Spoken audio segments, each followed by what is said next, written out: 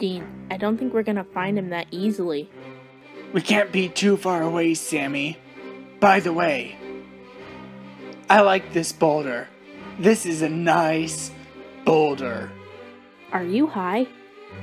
Get out, Miss Swamp! Somebody once told me the world is gonna roll me. I ain't the sharpest tool in the shed.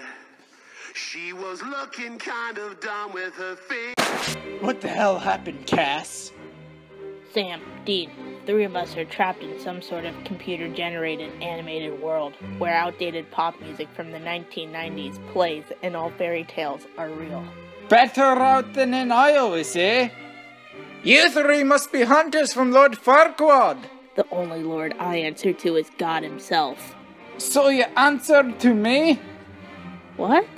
So you aren't sent by Lord Farquaad? No. So let's go save my wife Fiona.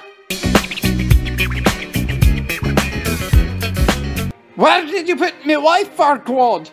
Only if you knew who I am. Tell me, Shrek, you like jazz? You see, Shrek, what's the deal with airline food?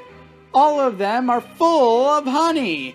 And do you know who controls the production of honey-filled airline food? That's right, the Princess of Far, Far Away! You don't have to do this, Barry! What the hell is going on? No!